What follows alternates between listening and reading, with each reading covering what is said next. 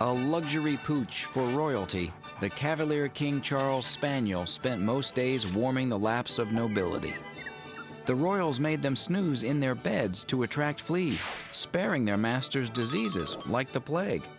Today, they're the quintessential lapdog. It would be like your idea of the perfect mate. Sweet, kind, gentle, affectionate, loving. If you're a fan of kissing and beautiful faces, the King Charles is definitely the dog for you. Today's Cavalier King Charles Spaniel descends from small toy spaniels like the Pug and the Japanese Chin. He was brought to Scotland from continental Europe in the 1500s, where he became a fashionable lapdog for the noble class. King Charles II was a huge fan and lent his name to the breed. King Charles never went anywhere without his 2 or 3 little spaniels. When the monarchy fell, the Cavalier King Charles Spaniel's popularity fell with it, and the breed almost became extinct. The gentle, melting expression of the Cavalier King Charles Spaniel is an important breed characteristic, often highlighted by their large, dark brown eyes. The coat is silky with a slight wave, and feathering on the ears, chest, legs, tail, and feet. Cavalier King Charles Spaniels come in 4 colors: Prince Charles, or tricolor; King Charles, or black and tan; ruby, or rich mahogany; and the 4th and most popular color, Blenheim, which is chestnut and white. The Cavalier King Charles Spaniel is most notably known for its sweet, gentle, and loving temperament. A wonderful dog, very happy-go-lucky, very loving. They just tend to be the type of dog who's just, you know, nice to everyone. Nicknamed the love sponge of dogs, Cavalier King Charles Spaniels love people and need loads of companionship.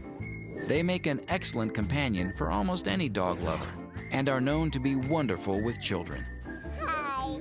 Kids love these dogs and these dogs love kids. It's very important to make sure that your kids learn to be gentle with this dog because this is a meekly framed animal. Cavalier King Charles Spaniels can live happily just about anywhere. They need a daily walk and should be taken inside a cool place during very warm conditions. These lovely and fearless dogs want to please, so they're typically a breeze to train. Yes, good job. They retain information for a long time. Once they learn once, they know exactly what's up. Finish.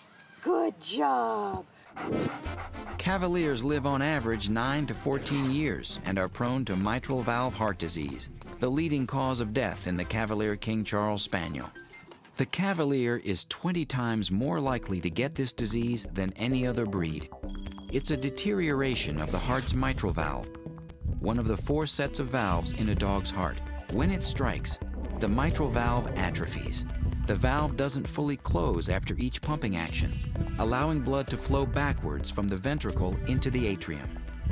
This can lead to valve collapse and ultimately congestive heart failure. So you need to make sure that both the mom and dad did not have heart problems. The Cavalier requires regular grooming. Special attention should be paid to the feathered hair on the ears. It's prone to matting and tangling. You want to make sure that they're clean and tidy because it's such a beautiful dog. Who wants to look at a dirty King Charles Cavalier? Good job. So in general, the Cavalier King Charles is a dog who will happily live almost anywhere. They're prone to several heart problems. Daily brushing is recommended. Training is a cinch. And they're tops for every type of dog lover, young or old.